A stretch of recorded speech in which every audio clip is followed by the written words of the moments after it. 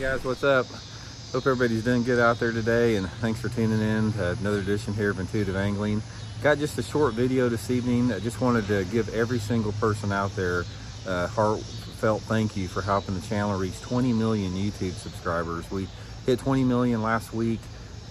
Been putting these YouTube videos out for a little over 2 years now, and to get that type of interaction from everybody, man, I'm just unbelievably grateful and appreciative to everyone out there. And you know, you guys are a huge part of that, man. Just we get a lot of comments on all the videos, getting where I know a lot of you guys because you comment regularly, and just keep them coming, man. Keep the video ideas coming, keep the comments coming, and let me know what you want to hear.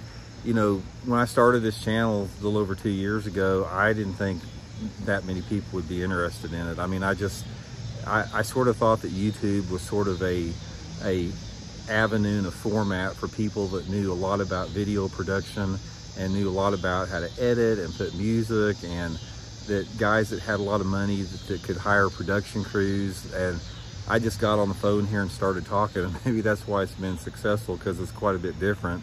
It's low tech, it's low tech by choice, because I didn't have any other option, because I am low tech and I don't know how to do anything else. So this is just what you get here is what you see. So, but anyway, guys, I'm just super appreciative. It's been becoming a really big part of my daily routine here, doing the YouTube videos. I'll try to keep putting 2 videos out a day, and just try to keep sharing with you guys what I've learned over the last 50 years of bass fishing, and what I continue to learn, because it's an ongoing process. You never learn it all. Nobody does.